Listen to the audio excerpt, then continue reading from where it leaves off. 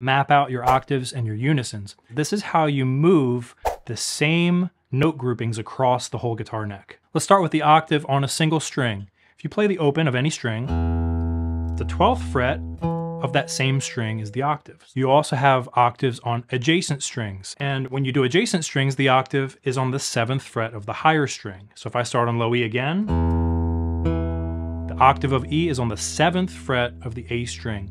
And that is the same across all of your strings, except G to B. G to B is always the exception. You have to move up a fret. So the octave is on the 8th fret of the B string, and when you get back to the B string going to the high E string, it's a 7th fret octave again there. Now your unisons, that's the same note in two different places on the guitar neck. So for example, 5th fret of the low E is the same as open A.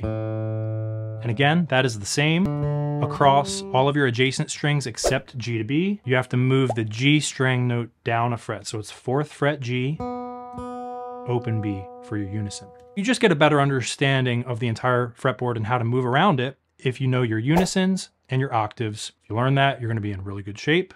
Go try it out.